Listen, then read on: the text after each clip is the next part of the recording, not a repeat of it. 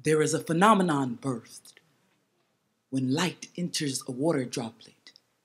The light bends, reflecting off the inside, separating its components into wavelengths or colors. When the light exits the droplet, it is born as a rainbow. And I have asked many men, what would you do if your son was born a rainbow? They say, I would never want my son to be vibrant, as if black boys should never be bright or free. Said it's okay for their daughters that boys should be boys and not so feminine, that this will make him fragile. Like exuding feminine energy is a sign of weakness. One guy said he'd rather kill his son than to watch it rise. And I wonder, why do death and rainbows share the same womb? As if black boys should never see light, as if black isn't the intensity of every color collaborating. Someone once said they'd rather their son be a murderer than for him to be gay.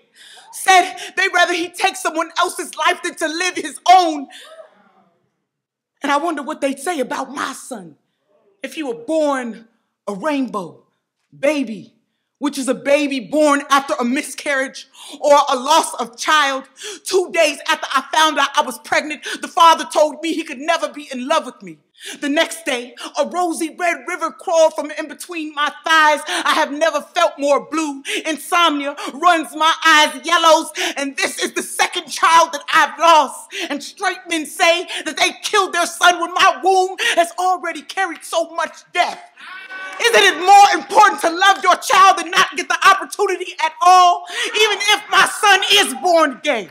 When his light exits my body, it will be the birth of a rainbow, and I'll reassure him that black boys can be beautiful, bright, lighthearted, lively. So live loud, love loud, laugh loud. You can also be a reflection of your mother too, because what's a man without feminine energy? Colorless. And if they try to get violent with my son because his smile is painted violent, if dull men try to dim him, tell him he is too black boy to bear luminosity, I will assure him to paint his life in living color.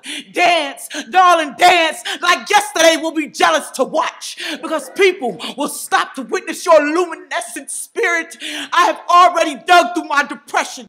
I have already survived through the storms of 2 children that I have lost of my son. You don't have to wait for someone to see how much of a bold phenomenon miracle you are, because you are my rainbow baby.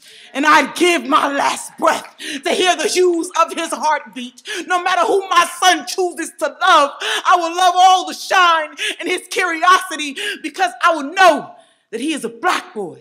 Therefore, I will be grateful just to have him alive.